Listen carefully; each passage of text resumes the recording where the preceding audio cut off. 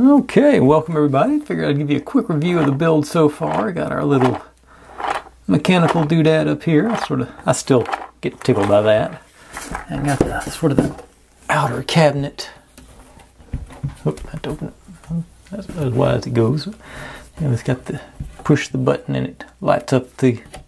Looks very authentic quarter spot. Lost many quarters to that design, but like I say, we're gonna get all our goodies inside. And there's our mechanism. It's going to drive. I'm assuming it's going to drive our game on the inside once it gets going. And of course, got our maze I've been working on the last few days. All our goobers in here. Got all the ghosts finally down.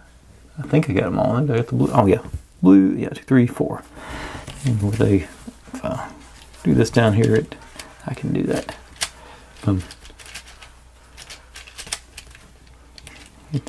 It gets. I think it doesn't like certain spots for some reason. But another time it goes. I think I'm adjusting my adjuster down there. But and of course got this one down here does its thing. But I think that's going to be an interesting. Back and forth inside this little box. Once we get done with everything, I think I'm really looking forward to seeing all these things in motion. And but without any further ado, let's jump in on step where I'm at to 181. I'm hoping to get 10 or 12 steps done today, so I'm gonna lay them out here and be right back, and we'll get going.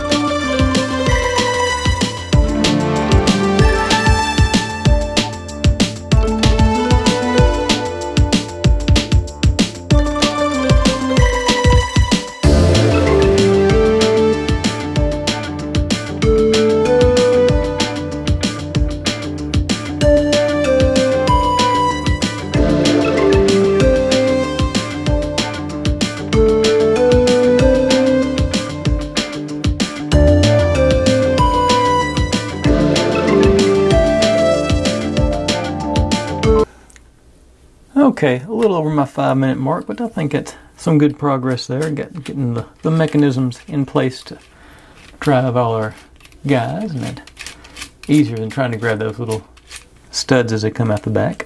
Yeah, but I say this is going to be fun when it's all said and done. All right, that's enough for today. Be sure to check out your shorts feed tomorrow. We'll do some more.